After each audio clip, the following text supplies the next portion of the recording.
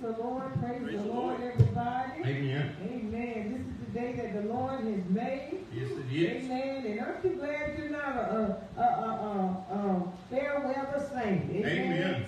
I'm glad I'm not a fair weather saint. Amen. Because I tell you, if I was a fair weather saint, I'd be laying up home watching the video like some people I know, and they're asking me to stop at Bojangles on my way home. Oh, really? Yeah. What we having? I'm not stopping at Bojangles. You Yes, where you want to. they're texting me. Hey, sis. Yeah, just tell her, hey, because no ma'am, that's not working. Well. Welcome to Personal Touch International Ministry. Amen. A place where God caters unto you. Amen. Yes, He caters to our soul to give us a new life in Him. A new way. Amen. Amen. A newness, a new mind, a new spirit. Amen. A new heart. Amen. A new walk, a new talk. Amen. Amen. All geared for us to be able to fit into our new home. Amen. In the kingdom of God. So, welcome to Personal Touch International Ministry, amen, where we are experiencing a new life in Christ Jesus. Amen? Amen. Amen.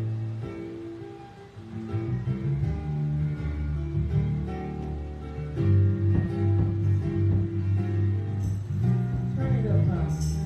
I moved from my own house, and I moved from my own friends. I moved from my way up strong. Thank God I moved out to a brand new life.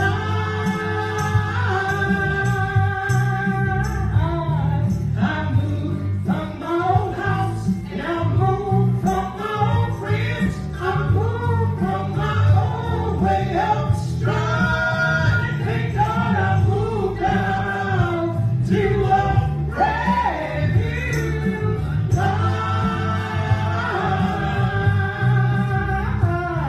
He changed my old way with words.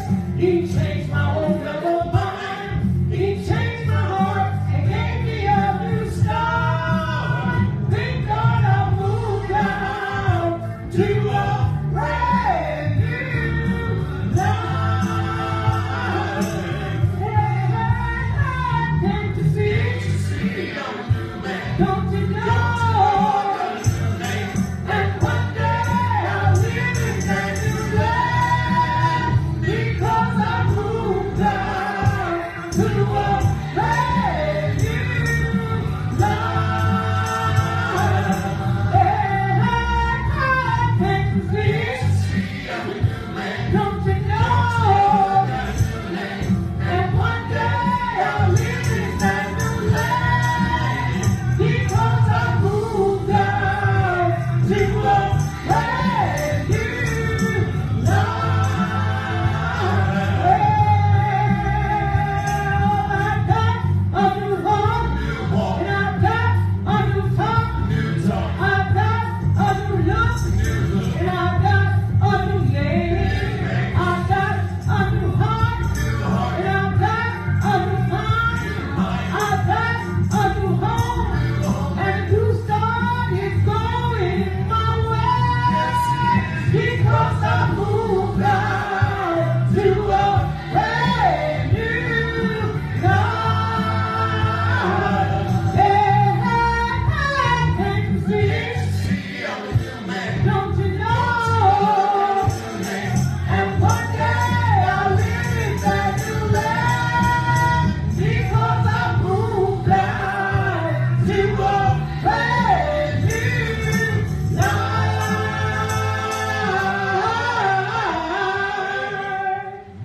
Hallelujah. I had to get them rusties out my throat. Amen, amen. Amen. We do read, amen, Ezekiel 3, chapter 3, verses 17 through 21, amen. So that we will know that as spiritual watchmen, amen, your blood will not be required upon our hands. Amen. Let us read together, amen, verses 17 through 21, amen. Amen. Son of man, I have made thee a watchman unto the house of Israel. Therefore, hear the word at my mouth, and give them warning from me. When I say unto the wicked, thou shalt surely die, and thou givest him not warning, nor speakest to warn the wicked from his wicked way, to save his life, the same wicked man shall die in his iniquity, but his blood will I require at thine hand.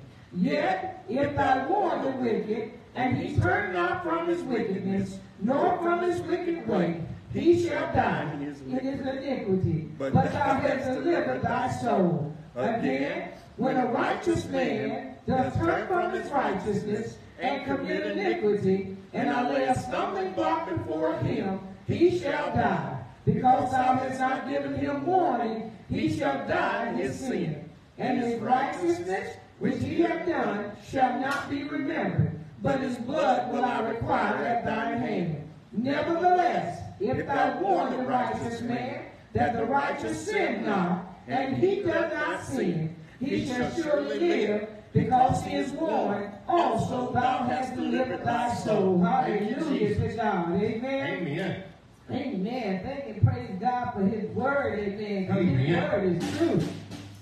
Thank God we can't get past it and we can't get away from it. Amen. Amen. Amen. If you in this gospel, you're going to do it God's way. Amen. All right. We're going to do a new one. Actually, it's a new 3, but. Amen.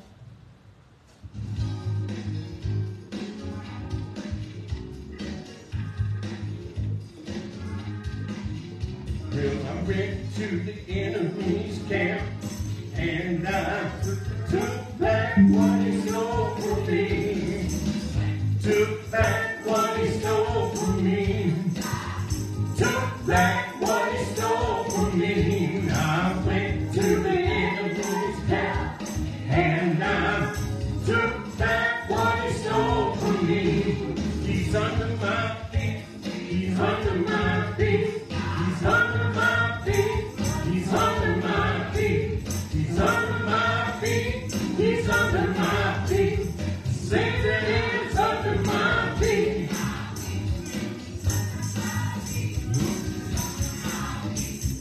Satan is under my feet. Well, I went to the enemy's camp, and I took back what he stole from me. Yes, I took back what he stole from me. Oh, I took back what he stole from me. I went to the enemy's camp, and I took back what he stole from me. Well, he's under my feet. He's under my feet. He's under my feet. He's under my feet. He's under my feet. He's under my feet. Satan is under my feet. Can you believe? Can you believe what the Lord has done in me? Can you believe what the Lord has done in me?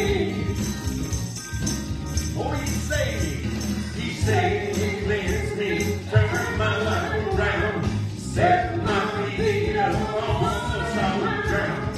Can you believe what the Lord has done in me? Can you believe? Can you believe what the Lord has done in me? Oh, can you believe what the Lord has done in me? Well, he saved me, cleansed me, turned my life around, set my feet up on the solid ground. Can you believe what the Lord has done in me? Look what the Lord has done. Well, look what the Lord has done. Look what the Lord has done. Well, he healed my body. He touched my mind. He saved me. It was just in time. Well, I'm gonna praise his name. Each day he shall sustain. I'm gonna praise him. Look what the Lord has done.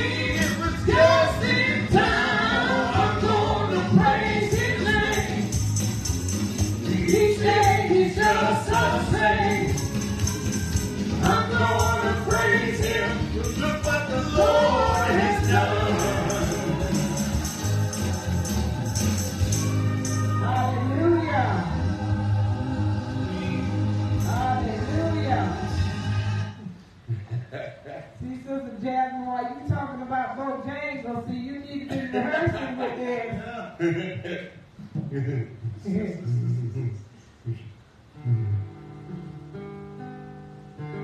Let's go to page 1. Let's trade some sorrows this morning. Amen. I'm ready for the Lord to do some stuff. Amen.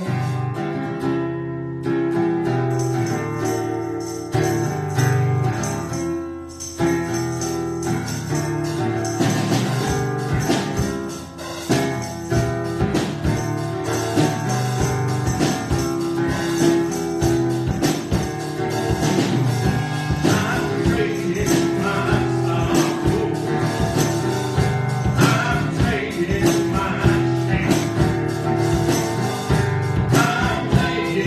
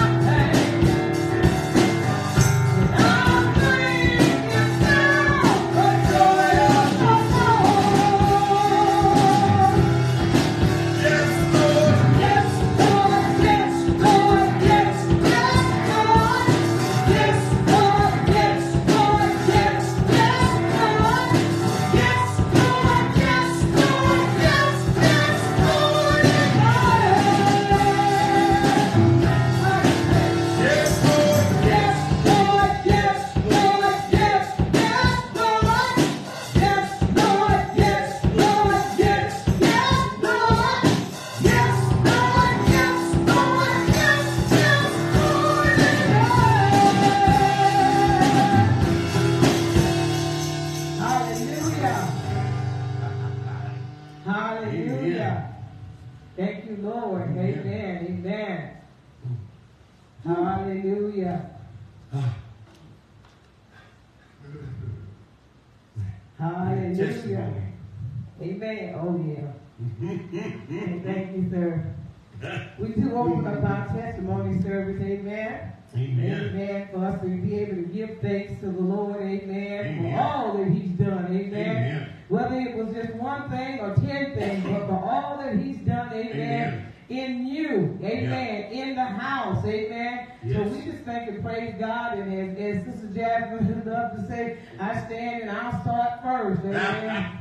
Amen. Amen. So we do bless the Lord, amen. We do give honor to God, who is the head of my life, amen. Yes. Hallelujah. Yes. Oh God, and I'm so thankful to be able to say that, amen. Yeah. Hallelujah. I do give honor, amen, to our Elder Wright in the house, amen, to our elder on Facebook that's viewing us, Elder LaBrie, amen. Give honor to Sister Jasmine, amen, Sister Mary in their absence because they're home with babies with the flu, amen. And give honor, amen, to Brother Mark, amen, Sister Jamie. I just give honor to all the people, amen, of God that are loving God, amen, today on this rainy day, amen.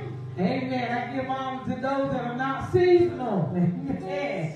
Fair weather saints. Amen. But we just thank and praise God. Amen. For what God is doing. Amen. And I know a lot of times when I say that, people, what is he doing? What is he doing? You can look at me and say, tell he's doing what an almighty God can do and will do. Amen. Because he's keeping the devil's hands off of me. He's keeping me out of the path of the devil, amen, and keeping me into his path of righteousness. His word of God lights up every step of the way for me, that I'm able to be led and guided and understand, amen, which way he's taking me. So I thank and praise God, amen. I know it's the holidays as man perceives, but I'm telling you, every day with Jesus is a holiday, amen. Every day within Christ is a day to be thankful for, amen. Not just no prepared meal or whether I'm hungry, whether sick, well, or whatever the case may be. Every day is a day of thanksgiving to my Father, amen. And I love what he's done. I'm loving even the more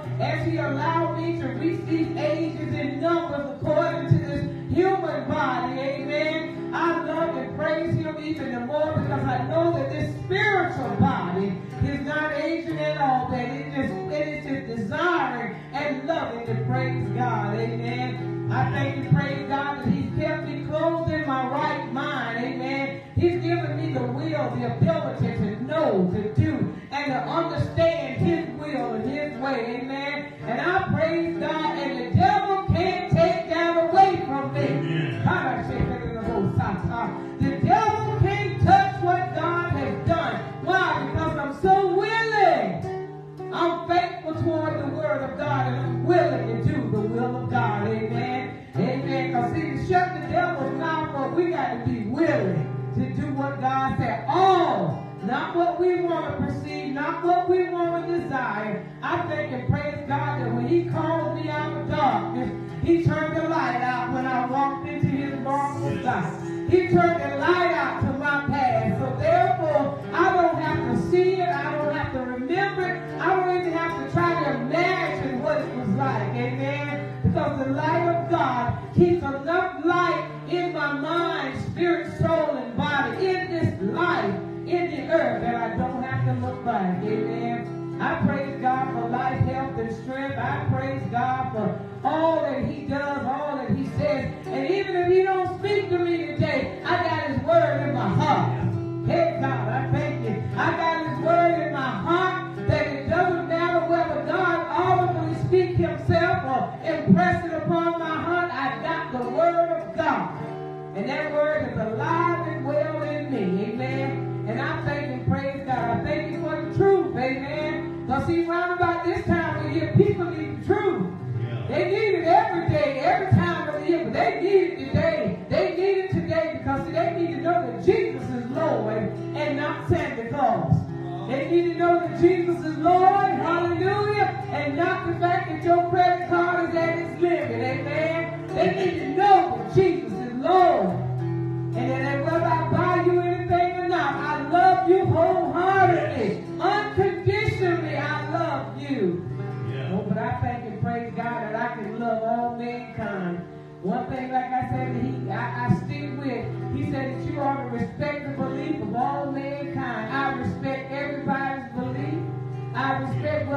believe Christ, whether you're atheist, whatever you are, homosexual, lesbian, I don't care, but I respect your belief, amen, because God told me to.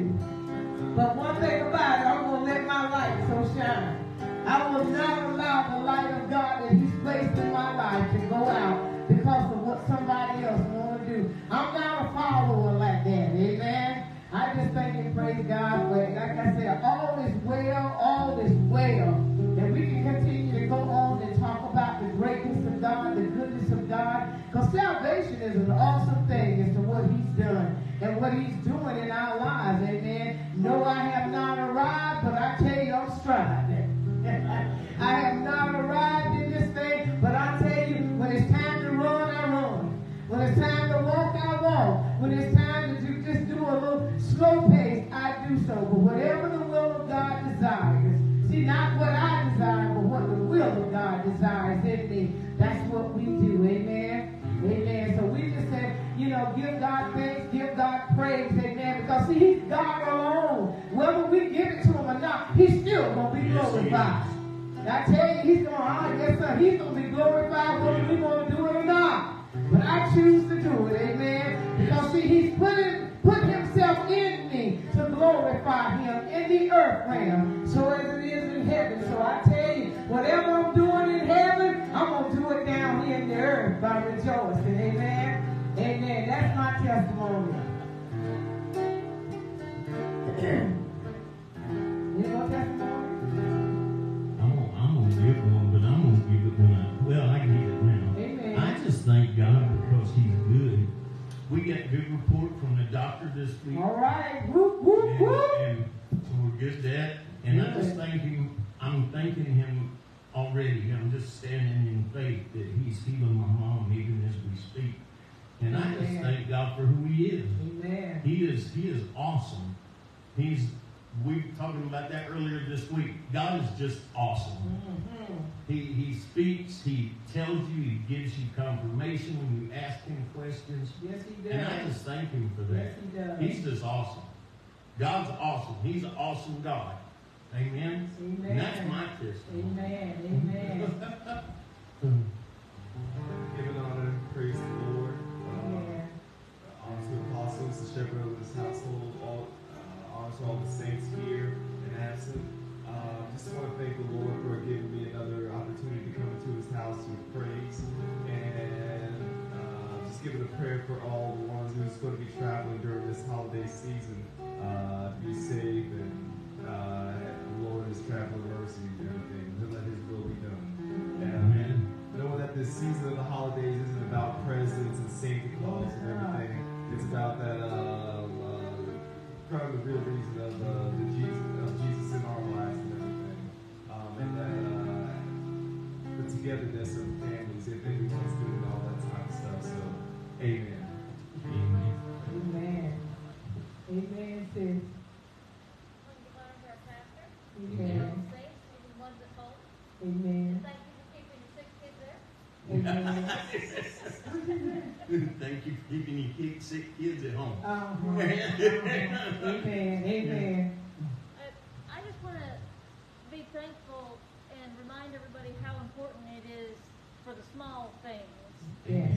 To be faithful and to honor the small things that God reminds us to do. Amen. Like obedience. Yes. Yes. It's small, but it's huge. It's huge. It's easy to forget. Yes. It's easy to let it go. Yes. I do my prayers a couple times a day, and like my husband said, we got good news at the doctor. Mm-hmm. But before, my morning prayers, I always, whenever we have to travel, because it's 2 hours up, 2 hours back, Yeah. I always ask for God to keep His hands on us when we travel. Mm-hmm. Yeah. Little minor things. He was trying to get his stuff together to get out the door and knock stuff off, so a little bit of a delay. Yeah. And we have 3 dogs, so I get dog hair everywhere. But usually I do the dog hair remover thing in the car on the way up there. But I had this vision come to me that I needed to do that before I got in the car. Amen. And that was just like really odd for me. But Yeah. so let's get ready to get in the car, and I was like, oh wait a minute, I need to get the dog hair off. So I took a minute and did that. We didn't get but to the first stoplight, leaving the house, car in front of us, major accident. Amen. It's like, Amen. wow. Amen. And you know, I had to take a minute and thank God. I was like, Amen. I didn't need a sign. Amen. I didn't ask for a sign. Mm-mm. But thank you for the sign. Amen. You know, I was grateful for it. Yes. I didn't need it, but I was Amen. thankful for it. Amen. You know? Amen. And it was just like, I don't know why I needed, you know, why I saw that I needed to do that. I mean, I know now, but Yeah, and yeah. why I followed that, you know, Yeah. it's like, but what if I hadn't followed it? That'd been us, you know? Right. It was like, wow. Mhm. So it's just those, just obedience, you know? Amen. Amen. So it's just, it's so easy just to let little things go, but Yes, it we is. really Yes, it need to is. listen to that voice. Yes, yes. Because, you know, it's God. Yes, it is. Yes, it God. is. Yeah. Yes, it is. That divine protection of Yeah. His is awesome. Yeah, because that car got tore up. Yeah, His divine. You know, that little split delay in a second. Isn't that something? Yeah. I tell you, obedience is better than sacrifice. Yes, it is. Yeah. They just turned and somebody ran the red light coming the other way and nailed the front of that car. I mean, they're just like all of a sudden their whole front end was just crushed Yeah, and pieces yeah. everywhere. And when we went by, we were just praying, Lord, just let them be Yeah. okay. But I tell you, Man, He I does tell you what, that. He'll do Yeah. that. Yeah, I'm telling you, He will do that. I tell you. Lord have mercy. Thank you, Lord. Peach Street. Thank you, Lord.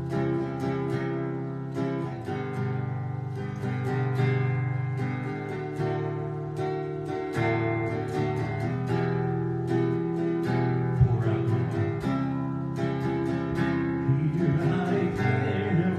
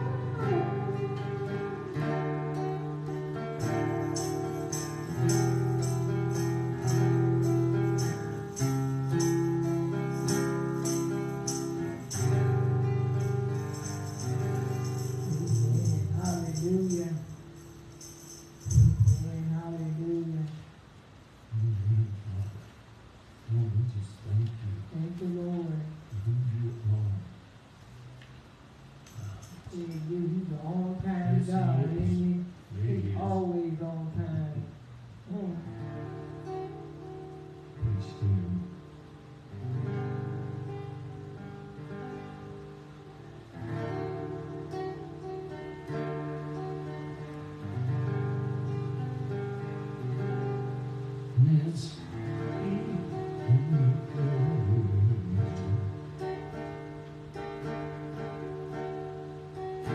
Yes, healing in your glory.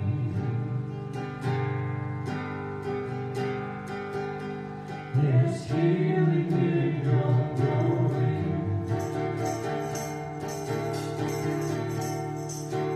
Yes, healing in your glory. So Lord, send your glory.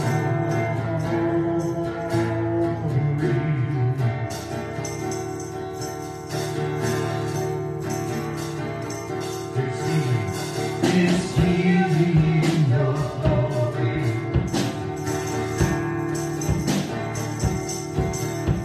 There's healing in your glory.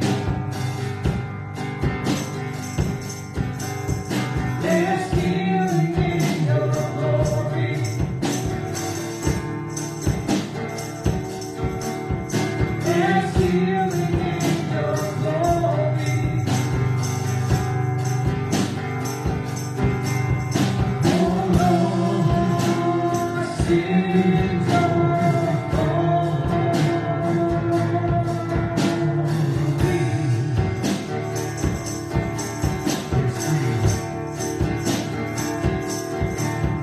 There's freedom in your glory.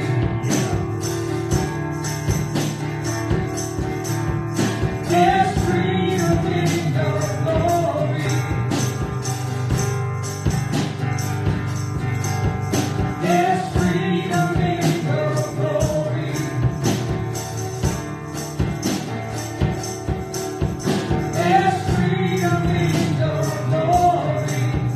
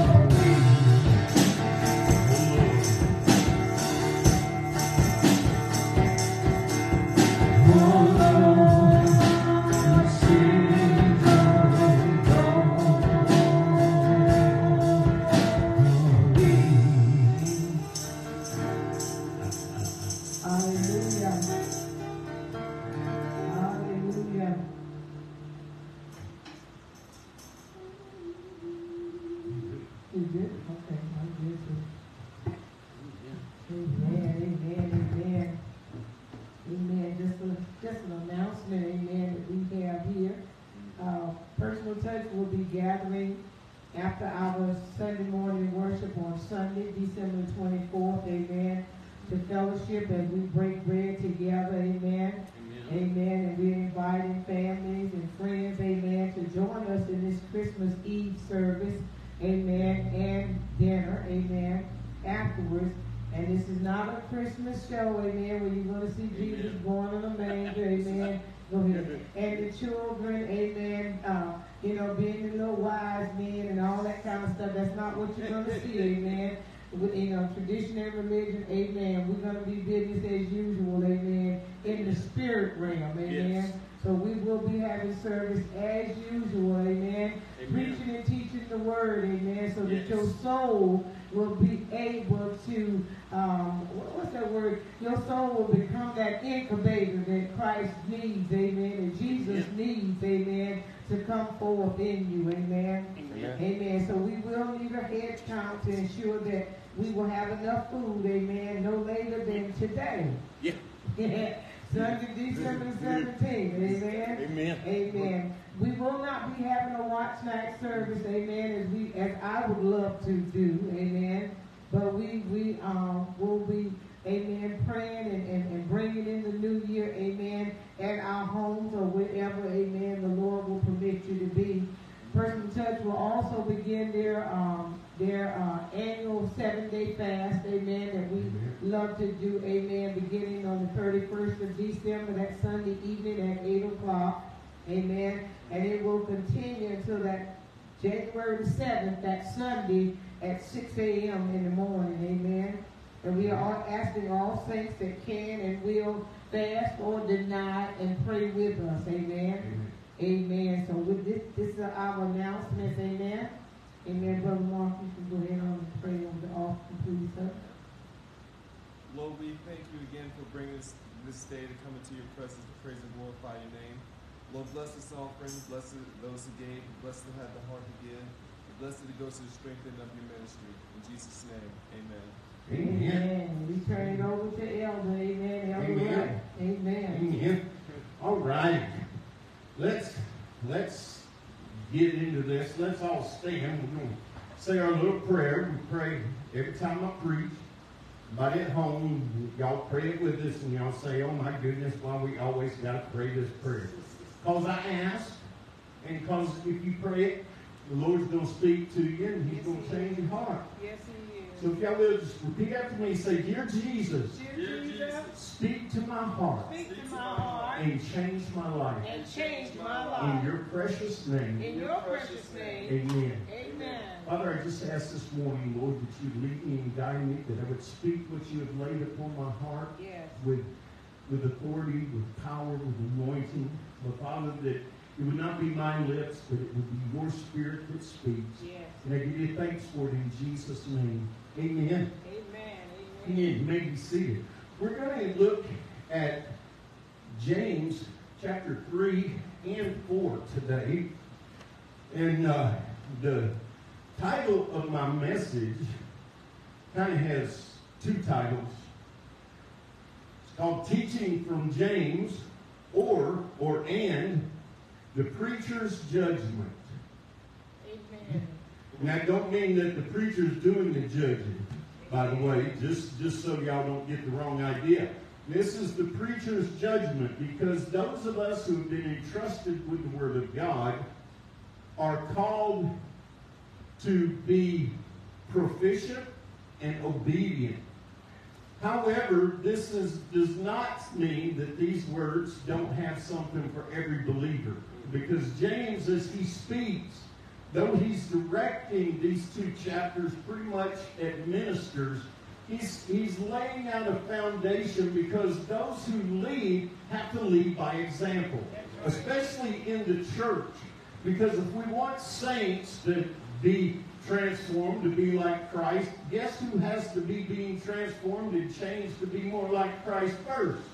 That's us. Amen? So the title of the message, Teaching from James and the Preacher's Judgment. So we're going to jump right into this. Now, James in chapters 3 and 4, he touches on 5 different things And I'm just going to lay these out for you so that you'll know where we're going. First, James talks about the positions of ministry and the judgment that comes to those who enter into those positions. Secondly, James covers the tongue. Ouch. And this is focused again on those in ministry. But all believers need to pay attention to this because how we speak and how we use our tongue is important. Thirdly, he talks about humility and wisdom. And that's something that all believers should have, is humility and wisdom. But it's especially true for those who are entering into or considering entering into the ministry. And I say that because I want anyone who is watching or listening today, if you believe that God is calling you into any form of ministry, you need to pay close attention. Because if you don't, and you get yourself into a position and you mess up, it's going to be painful. Fourth, James talks about the battle that goes on within each one of us. There's this battle between our flesh and our spirit that is constantly going on.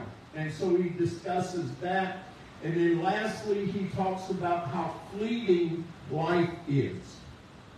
And that's going to be important here in a minute when I get to it. So, James chapter 3, verse 1. We're just going to go through this as we're going to talk about it as we read it. Verse 1, it says, "Do not many of you become teachers, my brothers, knowing that we will receive a stricter judgment." And that's pretty harsh. He starts off this chapter. He lays it out, and he says, this is where I'm going. This is what we're going to talk about. The fact that not many of you need to be teachers, and those of you who are, you need to understand. You should know. James says that. He says, knowing that we will receive a stricter judgment. Amen. So going into it, you should know right off the bat, before anybody even tells you, before you get a certificate of ordination or whatever you get to become a teacher or a pastor or any of these positions, you need to know going in that your judgment is going to be stricter than anyone else's.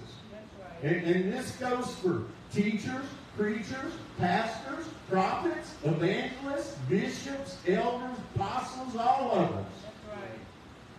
So when you hear me using, a lot of people say, you sure do use a lot of scripture. Good. I'm gonna make this clear. I use a lot of scripture because it can say what the Lord won't say better than I can. And as long as I'm using scripture, you can't blame me.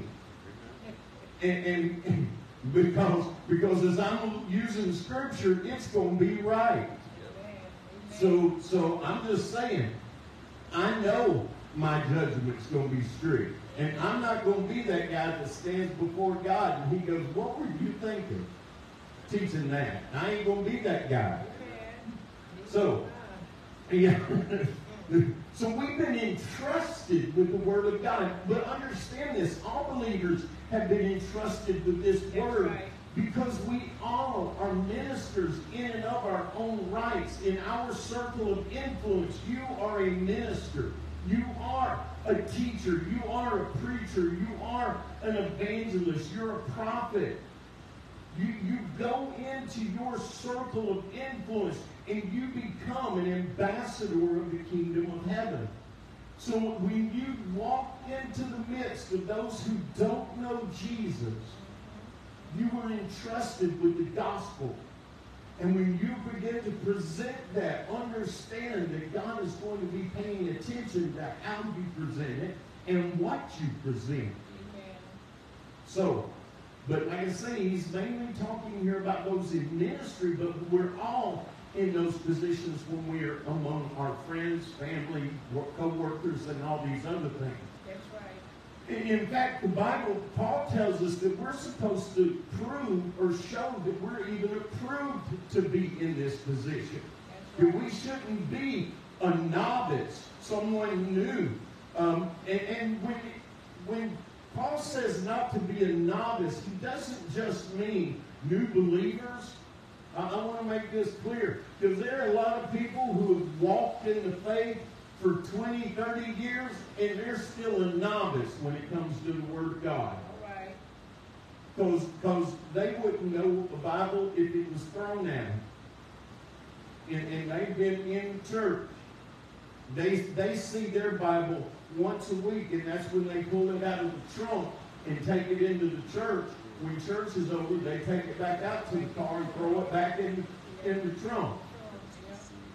They ain't read it since it was bought. They ain't even, the binding on it ain't even cracked where it's been opened once.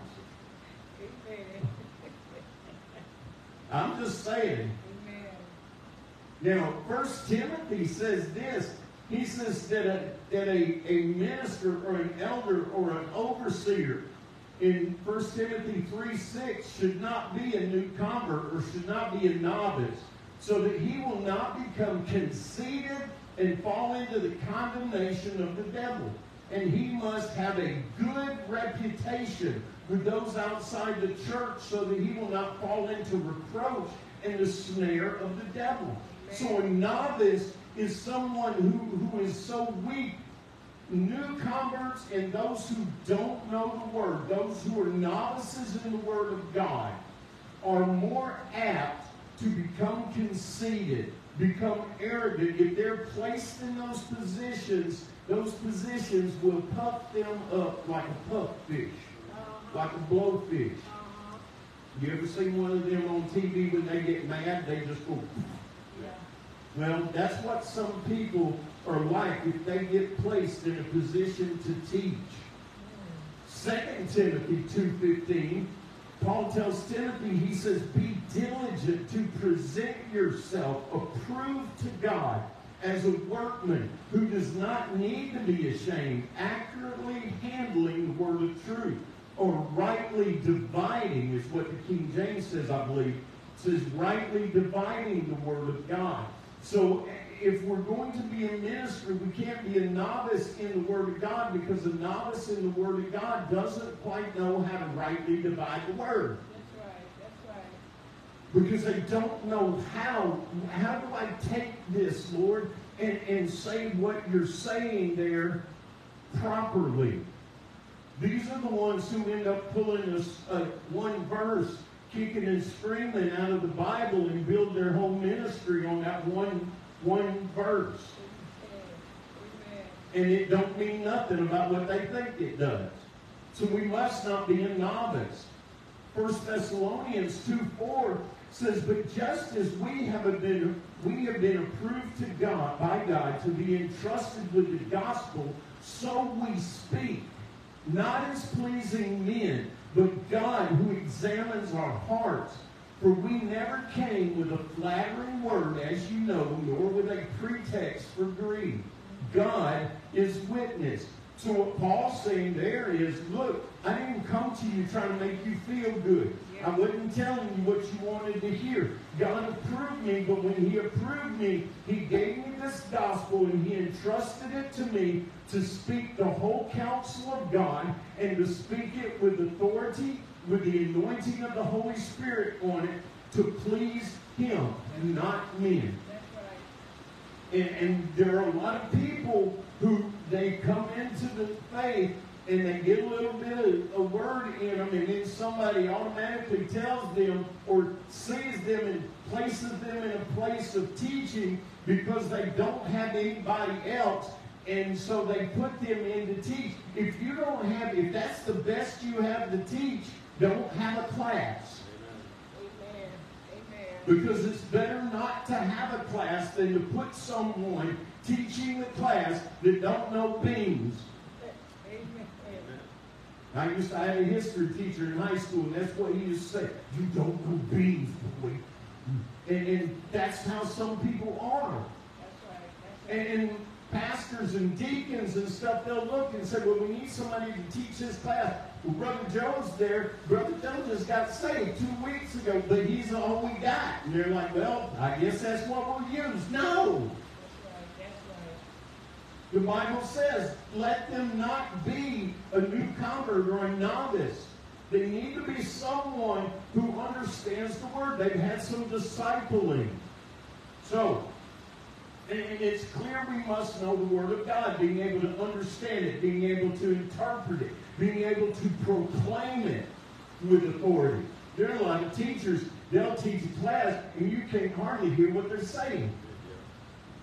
They could have a PA system, and you still wouldn't. And the more amp you give them, the lower they talk. Because they're scared. If you're placed in a position to teach, be bold. That's right. That's right. Now, if you don't know the Word, yeah, you need to be quiet. And there's some pastors out there need to be quiet. They're not pastors. That's right. That's right. They call themselves pastors. They wear the title of pastor, but they're not pastors. Amen. Because they don't fit the biblical requirements of being able to understand and rightly divide the Word. Yeah. Secondly, he talks about the tongue. Look at chapter 3, verse 2.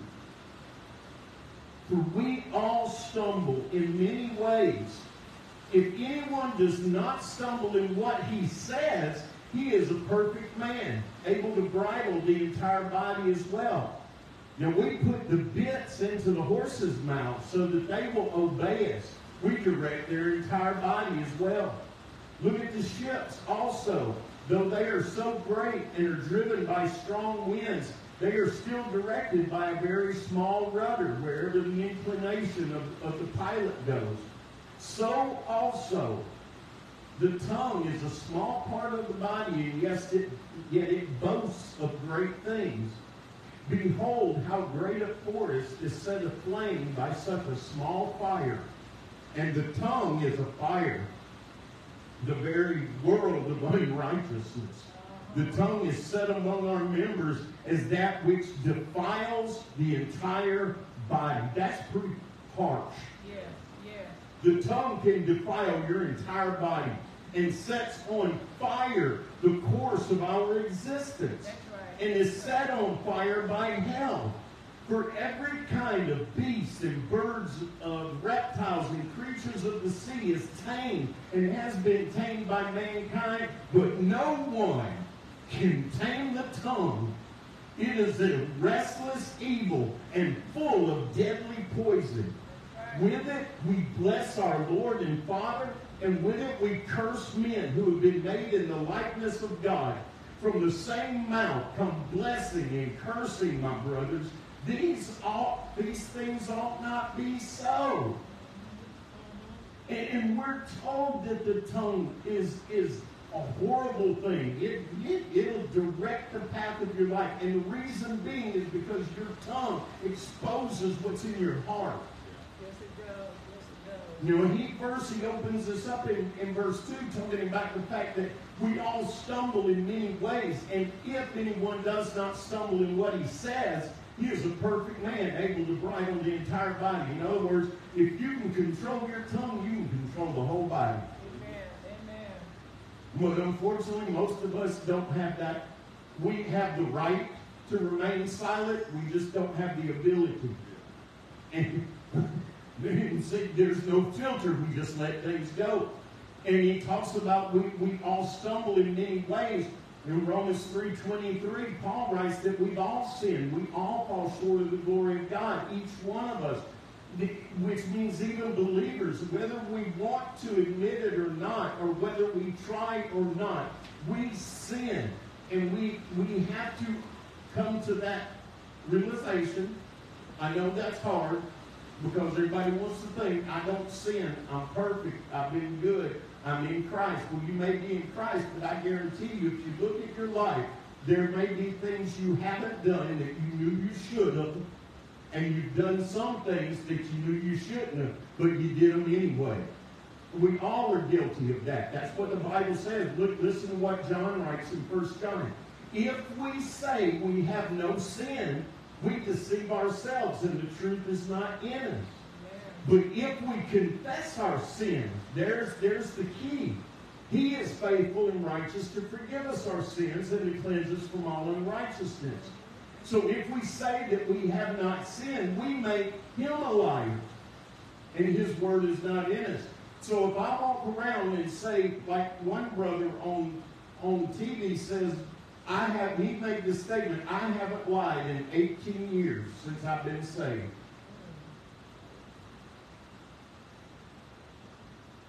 And I was sitting there thinking, you just did. He also said that in 18 years, he hasn't sinned. He said that you can be so full of Christ that you can just not sin. Now, if you say you haven't sinned, that's pride. If I make that statement, that's pride. And what is pride? Sin. So, throw that one right out the window. The life and the walk of a believer, we're not perfect. We're striving for it. We are. We strive for it daily. But even Paul said, I haven't attained that yet, but I press on. This one thing I do, I press on towards the mark, that high calling. I'm working on it. I'm moving closer and closer to it by the Holy Spirit in me. But as a believer, my walk is one of faith and repentance. As I'm being sanctified, the Lord brings up things to me, and He shows me things that are in my life that I need to get shed of. And He helps me to do so by His Spirit as I humble myself before Him and I allow Him to cleanse me out. So we do these things. But our tongue, and what he says here, if you can control your tongue, then you got the whole thing, man. If you can control your tongue and what you say with your mouth, then you're able to control your whole flesh, because the tongue is the meanest part of the whole body. That little thing will set you afire. That's what he says. That's what the word says. Don't shoot the messenger. I'm just saying what it says. It says that the tongue sets the course of our existence on fire. So I have to work on watching how I use my tongue. Because, like I said before, the tongue exposes the heart. In Luke chapter 6, verse 43, he writes this, "For there is no good tree which produces bad fruit, nor on the other hand a bad tree which produces good fruit. For each tree is known by its own fruit. For men do not gather figs from thorns, nor do they pick grapes from bramble bush. The good man out of the treasure of his heart brings forth what is good. The evil man out of the evil treasure brings forth what is evil. For his mouth speaks from the abundance of the heart." So whatever rules my heart is what's going to be on my tongue. That's what I'm going to speak. So he's saying you need to watch out, because you see how such big ships are run by that little rudder. And your body, in comparison to the rudder on the ship, our tongue's way bigger in percentage-wise from the size of the ship and the size of the rudder. Our tongue's way bigger than that. So if a boat can be turned by the rudder, think. You see what I'm saying? Our tongue can get us in trouble. And here's why. Look at what he says. In verse 6, "And the tongue is a fire, the very world of unrighteousness." Our tongue is like our flesh. Why is the tongue so bad? Because it's part of our flesh. Yeah. So as part of the flesh, it is the very world of unrighteousness. Why does he say that? Because out of our heart, our tongue speaks, our mouth speaks what is seated in our hearts. And so the tongue is set among our members as that which defiles the entire body. My tongue, Jesus said that it's not what goes in a man that defiles him, but it's what comes out that defiles him. So whatever's in my heart, especially if I'm a preacher, if I'm an evangelist or someone like that, and I'm going places and I'm speaking the gospel, if I'm not careful, what is down in my heart is going to pass the filter, which most of us don't have one, and it's going to fly out. Amen. And the bad thing about that is, once it goes, I'm not like rodeo cowboys that can throw a lasso on it and pull it back. So it sets he goes on and he says, it defiles the entire body and sets on fire the course of our existence. And then he goes on and he talks about, we've tamed every kind of animal on the world. We can get elephants to do tricks. We can tame lions to do tricks. We can get tigers to do tricks. We can get bears to do tricks. Dolphins, whales. But we can't control our tongue. Maybe you won't cut your tongue out, won't it, Pastor? Maybe you just say, I'm just going to sew my mouth shut. And there are some people that they might ought to. But that's what he's saying here. He says it's a restless evil, full of deadly poison. With it we bless the Lord, and with it we curse men. There are people that go into the church and they'll bless God. Hallelujah, praise the Lord, I love you, Jesus. And when they walk out the door, the first thing they do is cuss their wife out. And I'm not talking about just people in the congregation, friends. I'm talking about pastors. They will stand behind the pulpit. They will deliver a message. And as soon as they walk out the door, as soon as they get into the car, because little Johnny's been fidgeted on the second row, and Mom was trying to do her duty as the pastor's wife and couldn't take care of little Johnny over there. As soon as they get in the car, he berates her because Johnny's misbehaving. And James says that should not be so. Our speech should be the same outside the church as it is in the church. That's right. So he speaks to that, and he makes that very clear. And I'm going to finish part of this as we read this next section. Look at verse 13. He says, "Who among you is wise and understanding? Let him show by his good conduct his works in the gentleness of wisdom. But if you have bitter jealousy and selfish ambition in your heart, do not be arrogant and so lie against the truth. This wisdom is not coming down from above, but is earthly, natural, and demonic. For where jealousy and self-ambition exist, there is disorder and every evil practice. But the wisdom from above is first pure, then peaceable, considerate, submissive, full of mercy, and of good fruits, without doubting, without hypocrisy. And the fruit of righteousness is sown in peace by those who make peace." If you will, turn over to 1 Peter chapter 2. Verse 11. And Peter writes here, he says, "Beloved, I urge you as sojourners and exiles to abstain from fleshly lusts which wage war against the soul, by keeping your conduct excellent among the Gentiles. So in the thing which they slander you as evildoers, they may, because of your good works, as they observe them, glorify God in the day of visitation." So what Peter's saying is what same thing that James writes here in verse 13. "Who among you is wise and understanding? Let him show by his good conduct his works in the gentleness of wisdom." So what we end up having here is people who they speak, and as they speak, like I said, the tongue betrays what's in our heart. So James is going on down here, and he's saying that if we're operating in earthly wisdom, if we're letting the flesh do our speaking, then what's in your heart is going to come out.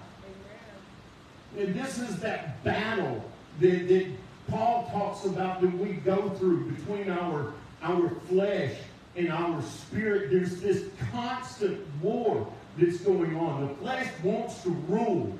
Yes, it does. The flesh is dead set on ruling your being. And if the flesh can rule your being, he can take you to hell. Amen. And we're not to let this be so. See, in Scripture, in Colossians 3:1, Paul writes, therefore, if you have been raised up with Christ, keep seeking the things above, where Christ is seated at the right hand of God. Set your mind on the things above, not on the things that are on the earth.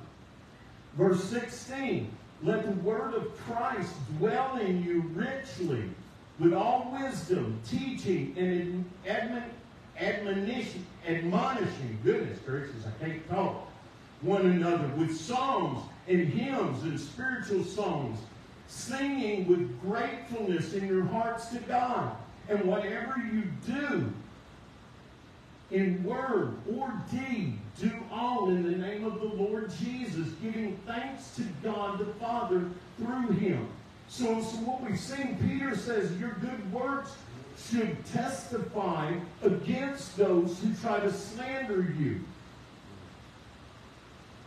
But if I'm operating, like I said, he's mainly talking to people in ministry here. He's trying to lay down this foundation for those in ministry that you have to have a good conduct. You have to have good works that show that you're in Christ.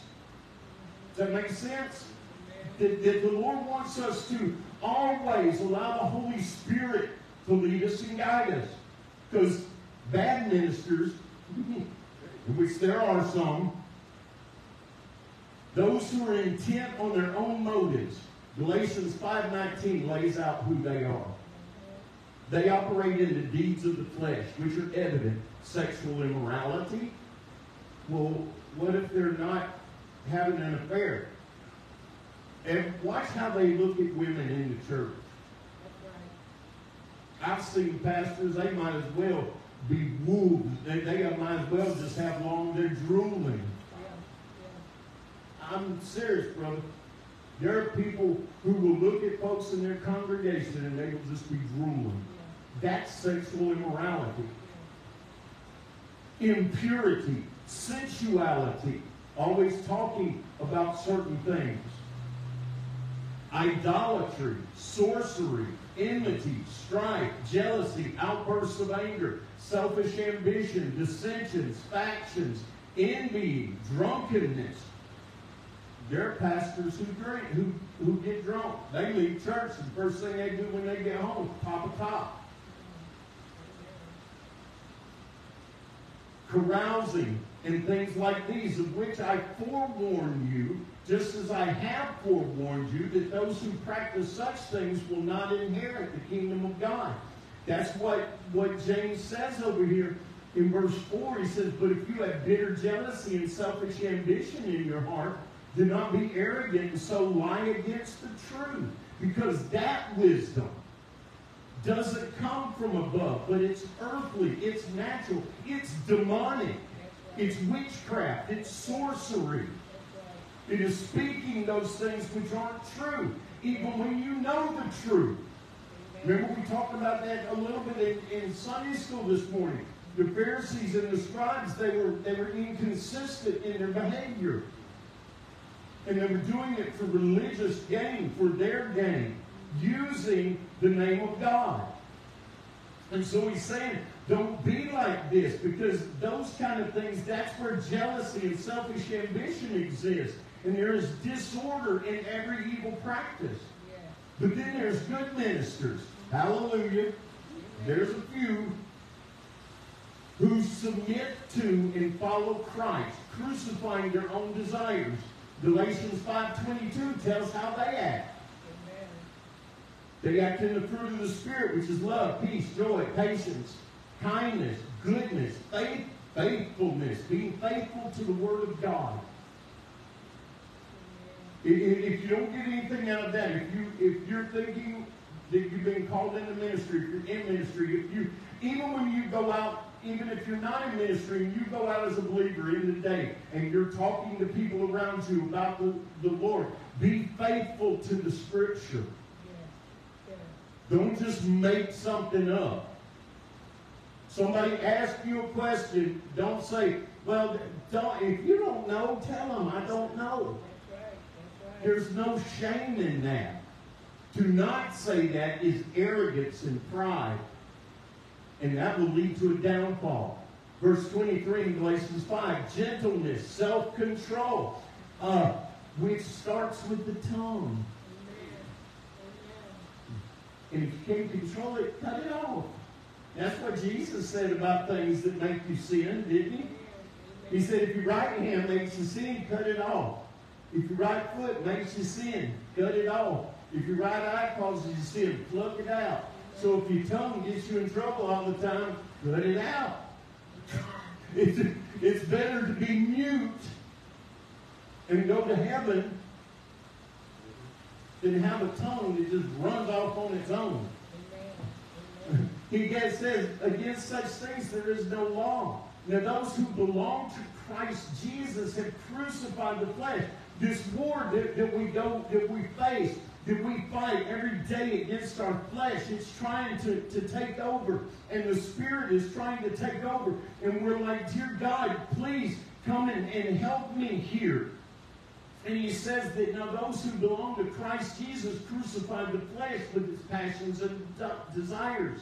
So if we live by the Spirit, let us also walk in step with the Spirit. As those entrusted with the Gospels, ministers first and believers must have a life that reflects the attributes of the Holy Spirit. If my life doesn't look like the Holy Spirit's working in it, I'm not saved. I said that. I said that out loud. But understand, this battle, now we're getting into the battle itself when we get down to verse 4. But before we read it, I want to read what Paul writes in Romans 7. He says, for we know, Romans 7, verse 14 through 23, so you can write it down. For we know that the law is spiritual, but I am fleshly, having been sold into bondage under sin. For what I am working out, I do not understand. For I am not practicing what I would like to do, but I'm doing the very thing I hate. But if I do the very thing I do not want, I agree with the law that it is good. So now no longer am I the one working it out, but sin which dwells in me, that flesh that wants to take over. It's constantly trying to take back its place. For I know that nothing good dwells in me. That is in my flesh. For the willing is present in me, but the working out of the good is not. My spirit's willing, but the flesh ain't. The flesh says, Spirit, you may want to do good, but I don't. I want to drive this bus. You ever seen people that can't get along and somebody wants to drive the car and the other one don't want to let them drive, and they'll argue and fuss? Eventually somebody's got to get out of the car. Because they've got to be put out of the car. Well, that's how the flesh is with us. For it's always working out of the good is not. For verse 19, for the good that I want, I do not do, but I practice the very evil thing I do not want. But if I'm doing the very thing I do not want, I am no longer the one working it out, but sin which dwells in me. And I find this principle that in me evil is present, in me who wants to do good. For I joyfully concur that the law of God is in the inner man. But I see a different law in my members, waging war against the law of my mind and making me a captive to the law of sin which is in my members. He says, look, I'm doing this, but every time I try to do good, evil's right there with me. That's right. That's right. Now I want you to notice, he says with me, not in me. That's right. Now my flesh is still there. But the evil that wants to take over my flesh, the one that wants to drive my body, is there beside me. And the Spirit is telling me, don't do that. But my flesh is like, I want to so bad. And it's this war. So now we look at what he says in chapter 4, verse 1. What is the source of quarrels and conflicts among you? Is not the source of your pleasures that wage war in your members, in your body? You lust and do not have, so you murder. You are envious and cannot obtain, so you fight and quarrel and do not have because you do not ask. And you ask and do not receive because you ask with wrong motives, so that you may spend it on your own pleasures. You adulteresses, do you not know that friendship with the world is hostility toward God? Therefore, whoever wishes to be a friend of the world sets himself as an enemy of God. Or do you think that the Scripture speaks to no purpose? He jealously desires the Spirit which He has made to dwell in us. In other words, God wants my spirit in control. But He gives a greater grace. Therefore it says, God is opposed to the proud, but gives grace to the humble. Be subject, therefore, to God. Submit yourself to God. Resist the devil, and he will flee from you. Draw near to God, and He will draw near to you. Cleanse your hands, sinners, and purify your hearts, you double-minded. Be miserable, and mourn, and cry. Let your laughter be turned into mourning, and your joy into gloom. Humble yourselves in the presence of the Lord, and He will exalt you. So what He's saying here, I know this battle's going on. Our battles are, that's what brings war in the world, is this conflict that's going on between good and evil is fighting in this world. Satan wants control of the world. It's God's world. And Satan don't like it. So he uses man in his flesh. He builds it up, burns it up, sets it ablaze, and it sets apart wars. But that goes on in each and every person's body as well. Satan is bound and determined to kill you. Yes, he is. Yes, he is. And me. Yes, He does everything that he can to get us to destroy ourselves. And he gets us to destroy ourselves by this inner conflict going on between the lusts and the passions of this world and that desire to know the God who created me. So he's pushing at me constantly and constantly. Paul puts it like this in verse 24 in Romans 7. Wretched man that I am, who will deliver me from the body of this death? Thanks be to God through Jesus Christ our Lord. So then on the one hand, I find myself with my mind serving the law of God, that which is pure and holy. But on the other, my flesh is serving the law of sin. My flesh, it wants what it wants. That's right. That's right. The flesh is greedy. Yes, it is. Yes, it is. The flesh is selfish. Yes, yes. It don't care if it kills you. The flesh wants what it wants. That's right. Look at people who are addicted to heroin and drugs, or they're involved in just perverse sex and things like that that bring about sexually transmitted diseases that kill, not just make you sick, but that kill you. Yeah. That is the flesh getting its way. And the flesh wants what it wants regardless of whether it kills it or not. That's right. That's right. And that's because Satan is the driver of the flesh. And he wants you dead. Yes, he does. Yes, he does. Yes, he is. So he fuels that passion. He fuels that lust that's in the body.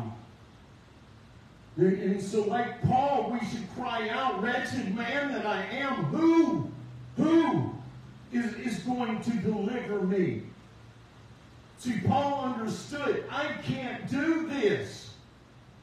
I cannot deliver myself. I can't win this fight on my own. Because if I try to fight it on my own, my flesh is going to win. And then he says, thanks be to God through Jesus Christ our Lord. So then on the one hand, I find that my mind is serving the law of God. It wants to do what's right so that my spirit is in tune and in unison with the Holy Spirit of God. But my flesh is constantly wanting to take part in the law of the sin. That's right. But thanks be to God. We're kind of like Israel. In 1 Samuel chapter 17, we see Israel out on the battlefield and they're facing the Philistines. Well, the Philistines only have one warrior who's willing to come out and fight. But this one guy has the whole army of Israel shaking in their boots. Because he's standing on the hill crying out, who can come and fight me? If you come and fight me and defeat me, you can take us all. But if I defeat one of you, then we get you and your spoils. That's how we are with sin. Our flesh stands there and cries out, who's going to fight me? We were watching last night, and this video was talking about how people always try to make the story of David and Goliath tries to make us David. We're not David. Because if we're David, that means we can do it ourselves. And that the giant Goliath represents our problems, and that if we're just strong and we go out, we can take down that giant. No, you can't. But that's what the flesh is like with us. Our flesh is standing out there screaming at us, knowing that in my own ability and my own strength, I'm incapable, utterly incapable to defeat it. Just like Goliath knew, there was no one in the camp of Israel, in the army, that could defeat him. Because he heard the armor clanking with them shivering. He saw them white as a sheet because they were afraid. But just like for us, God sends David, this little runt, mere boy. He's not muscular, which, as a side note on this, I just got to say this. All these things about Samson being real big and everything, Samson was tiny. He was just a regular man. What made him strong was that he had long hair. As long as he did what the Lord said, he would be strong. That's why people were amazed at his strength.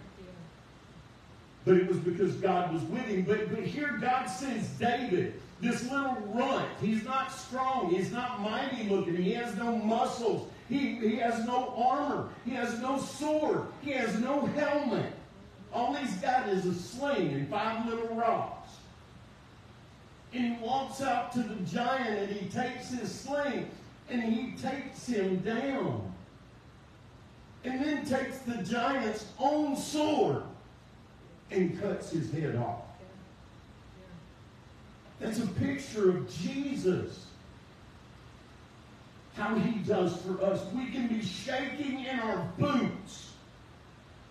And our flesh can have us so afraid because we have these temptations. We have these things that it wants us, it's trying to draw us to answer our passions. But then, but God,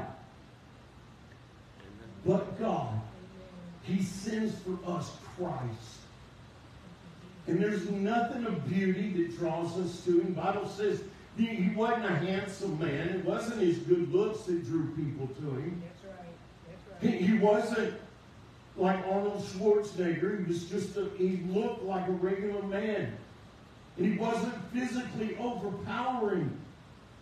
But Jesus, he comes, and like David had just a sling and a stone, Jesus comes with a cross. He's carrying a cross on his back, bruised, beaten, and bloody. And he stands before the enemy of our soul.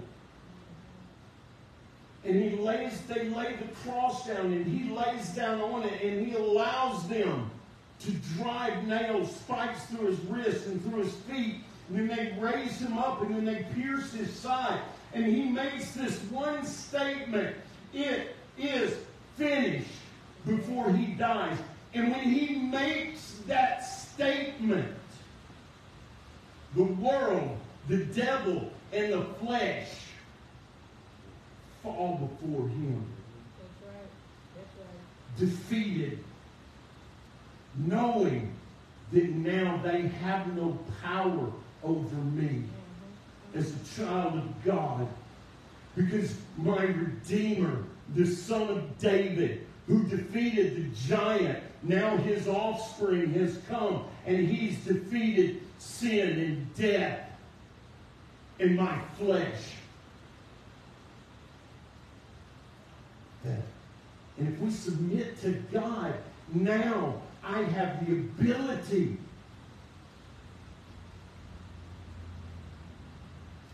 to resist the devil. That's right. But it's not me. That's right. Because I couldn't. Remember, I was shaking in fear because of my flesh. I was shaking in fear because I knew I couldn't resist this temptation on my own. But in Christ, because Christ lives in me, and because he has put to death my flesh, as I laid it on the cross alongside of him, it's been crucified. Now it has to come into submission to Christ in me. Amen. That's how I win this battle that we see going on. And when James says you're adulteresses, you don't know that friendship with the world is hostility to God. Well, I can't not be a friend of the world in my own abilities. That's right. Because the world is always trying for me to come and take part. It's always trying to tease me and draw me in with something new, well, there's nothing new, but it puts it in a new packaging to try and get me to come. That's right. But now I've submitted to God in Christ, and now I can resist the devil in Jesus' name. Now I can draw near to the Lord, and he draws near to me. And when that happens, the devil has to flee, because now he has no fight. Because the one that's now in me and with me, surrounding me, covering me, all he's got to do is look at him. Because he's a defeated foe. Yes, he is. Yes, he is. And he knows he's a defeated foe. He can't stand it when someone who's battling, who's struggling, especially a believer who's having these things draw at them and pull them. And the longer we're disconnected, see, here's what happens with believers. They get to where they think, well, I'm doing good. I can just miss church for 3-4 weeks. I'm good. I've got it on my own now. But then the next thing you know, that something changes. They begin to take part in something that they wouldn't have took part in a few weeks ago. And then the longer they're disconnected from this body of believers that can lift them up and strengthen one another. And the next thing you know, the devil shows up now. That's right. And then there's this fear that comes over.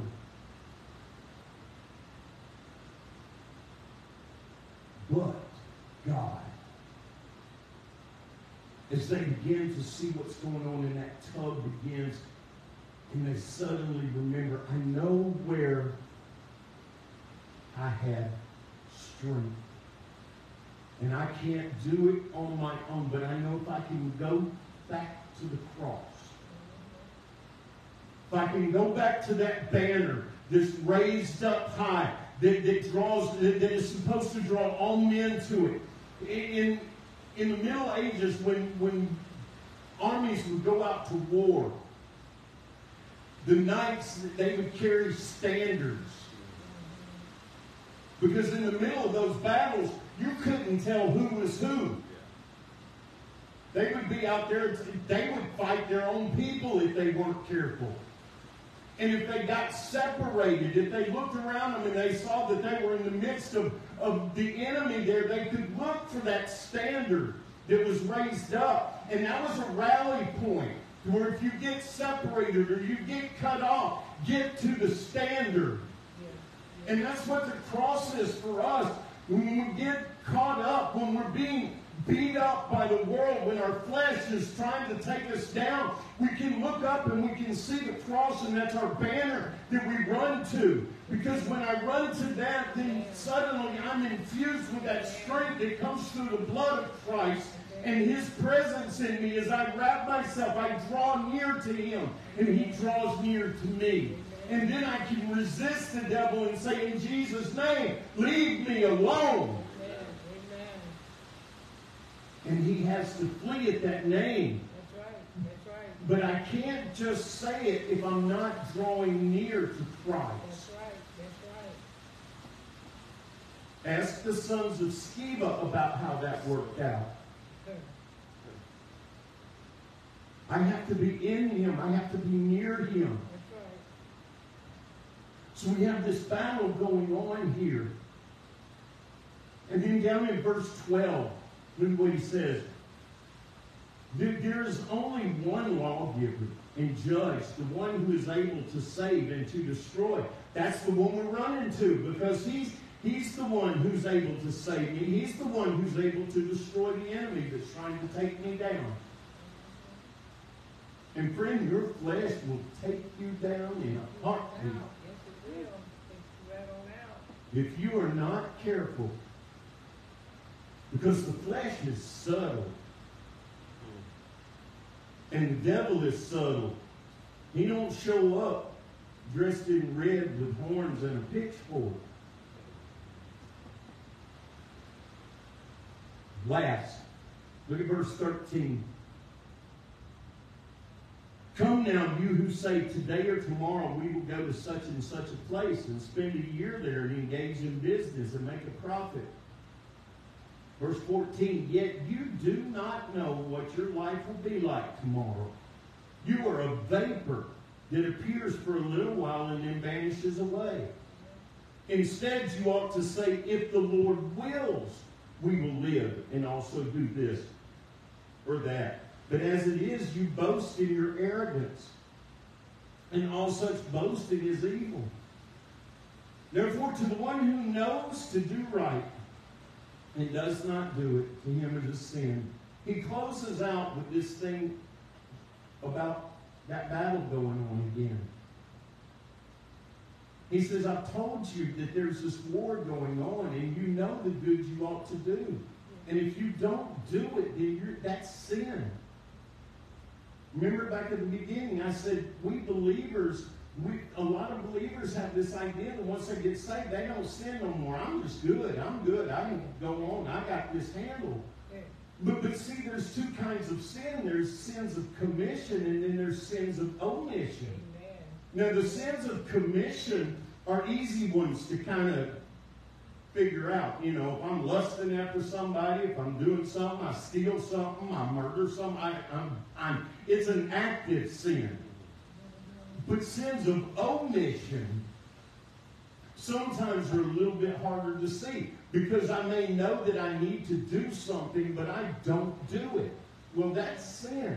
If the Lord opens up an opportunity for me to witness to someone and I blow it off,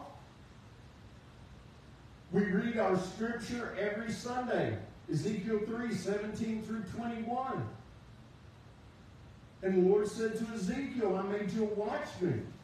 If I use you to talk to someone who's in sin, and you don't tell them they're in sin and they're going to hell, and they die and go to hell, guess what? Their blood's on your hands because you failed to do what you knew you should have done. But if I tell you to speak to them, and you do speak to them and warn them that they're going to hell, and then they die and go to hell, well, you're good, because their blood's on their hands. That's right. And the same thing goes for a believer. If we know a brother or a sister who's sinning, who's doing things that we know they ought not do, and we confront and we don't confront them when the Lord gives us an opportunity, and they die in that sin, then I'm held accountable for that. Because I failed to do what I knew I should have done. So we must be careful here. But then up above, when he's talking about this, he's like, don't be arrogant about time. You think you have all the time in the world. But let me tell you this. What is your life? You're but a vapor. Do you know how long your life is in reference to eternity? That's right. That's it. That's right. And it's gone. A vapor. Quickly. In the span of eternity, 80 years is nothing. That's right. We don't know that we aren't promised tomorrow. Now this is for those of you now who may not know the Lord. Or those of you who once knew the Lord and have turned away. You've gone back. You've allowed the flesh to take control and drive the boat, so to speak. See, today is the day that it's time for us to understand my life is a vapor. I'm not promised tomorrow. I'm not promised to leave this place and get home. That's right. That's right. I'm not promised that I'll even be able to walk out the door. I could finish preaching, close my Bible, and have a heart attack and fall over here dead. So I'm not promised another breath. Because James says my life is but a vapor. And as we think of that, here's what I want to close this out with, is I may get all this other stuff right. I may be able to handle the Word of God. I may be able to divide it rightly. And I may have somewhat control of my tongue, or at least be able to be humble before the Lord and allow Him to take control, because I know in and of my own self I can't control my tongue.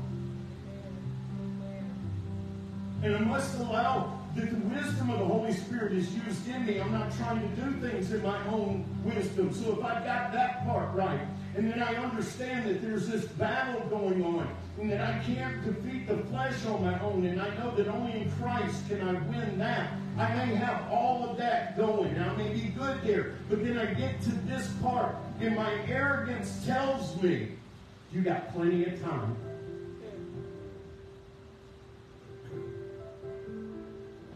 Remember last time I spoke, I talked about people have this attitude, is why do today what you could put off till tomorrow? And that's what James is telling us right here. He's trying to say, you don't have tomorrow. You're not guaranteed that time. So now we must look at it and say, if it's the Lord's will. Well, if it's the Lord's will, and I don't know the Lord, that's not a very good plan. Because if it's my time, and understand me, if you're watching this at home, understand me, God knows the day you're going to give up your breath. You have an appointment with death. The Bible says that we are appointed. We have an appointment with death. And there's only one per person. Nobody's getting out of life alive unless the Lord comes back. We're all going to die. Unless we're here when Jesus comes. So the best thing to do now is to say, Lord, I need to get right with you, because I don't know what tonight brings. I don't know if when I go to sleep tonight, if I'm going to make it till tomorrow. People die in their sleep every night. They have a brain aneurysm or something happens and they never know it. Just boom. And there are people that will say, well, I'll just wait until the last minute. And it's like they Well, what if you get in a wreck? Well, I'll just have to pray and hope that I have a few seconds before I die to ask for forgiveness. Friend, it doesn't work that way. In fact, James says this. He says, you don't have because you don't ask. And when you ask, you don't get it because your motives are wrong. If I try to wait till that last moment, on my deathbed, oh Lord, I want to do one of them crucifixion type repentances like the thief that was with you in paradise. And the Lord's like, have you lost your mind? That's not a very good plan. Because then your motive is for your own pleasure. Am I saying that there aren't people who get saved like that? I'm not saying that, but I'm saying the majority of people who wait and wait and wait like that, their plan is, I'm going to do everything I can to please my flesh, and at the last minute, when I don't have a chance to have fun anymore, then I'll give my life to Jesus. That's mocking the cross of Christ. That's mocking the price He paid to set you free. Because, friend, if you give your life to Jesus, then all that stuff that the flesh is trying to get you to do, you won't want to do it. You're not going to miss it. And the idea is, well, I don't want to miss hanging out with my friends. I don't want to miss having fun. I don't want to miss this. You won't. That's right. When you sell out to Jesus, that's fun. Yes, it is. Because guess what? You'll remember tomorrow what you did. You won't be hugging the John at 2 o'clock in the morning. You won't wake up and look over and wonder, who's that? Amen. So if that's you,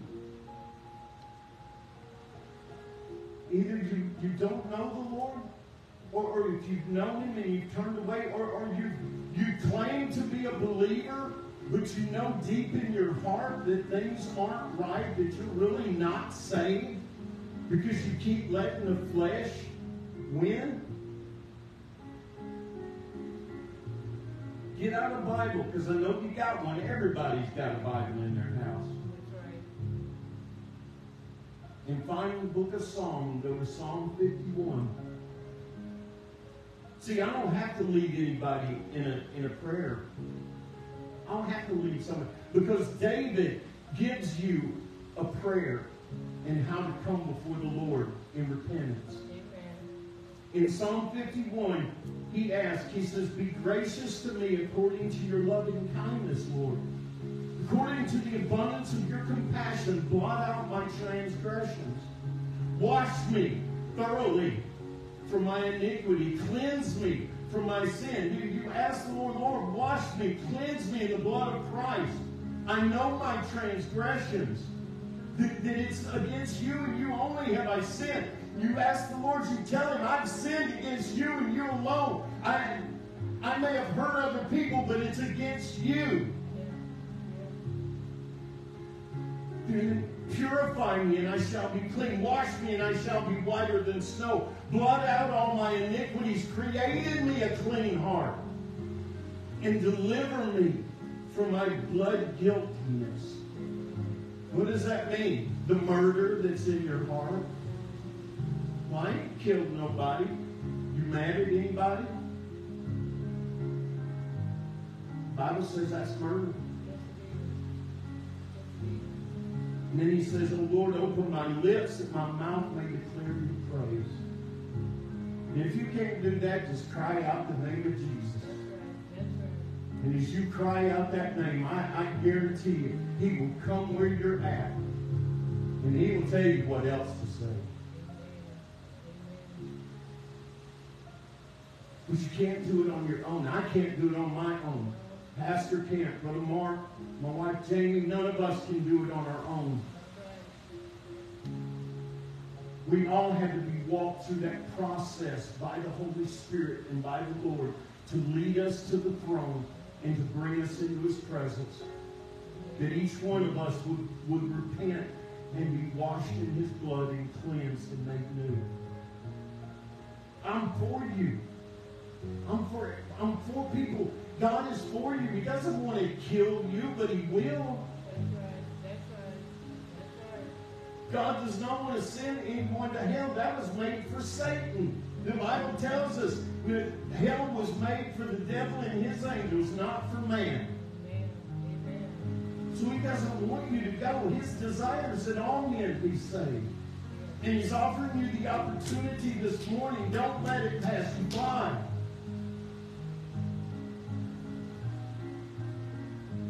We're coming to the end of the year, and praise God, I hope we all make it. But today's the day to start next year. And start it in Jesus. End out on a good note. A lot of people can't wait. They're going out on New Year's Eve and going party hardy and end out the new year. And some of them are going to end up dead before they even get home. You can end the year with a smile on your face, Jesus in your heart, and a new man. New life, like we sing every week. Have a new life, new name, new heart, new mind, new speech, new walk, everything. So if that's you, I'm asking you, turn to Jesus. Make Him your friend. He's already Lord. You can't make Him Lord of your life because He's already Lord. All you got to do is just admit it and submit to it. Father God, we thank you for your word. Father, I pray that what we've said has touched the hearts of those today who have heard. God, that you would use it to draw us closer to you. Father, teach us, even as we leave here, let these things take root. Let that seed take root and let it begin to produce fruit in our lives, Lord. That we would be more like Jesus, that we would bear good fruit, that those around us would see Christ in us. Let us be ministers to those who are in our life, Lord. Let us be faithful to you as you are faithful to us. Yes, Lord. And we ask that you keep your hand over us, watch us as we go home. Father, and we pray for those who aren't here today because of sickness, God, that you would just touch them and heal them in their bodies. Father, we ask that you would just be with us and bring us back together as your will provides, that we may see your face and worship together and lift each other up in praise, in love, in peace. In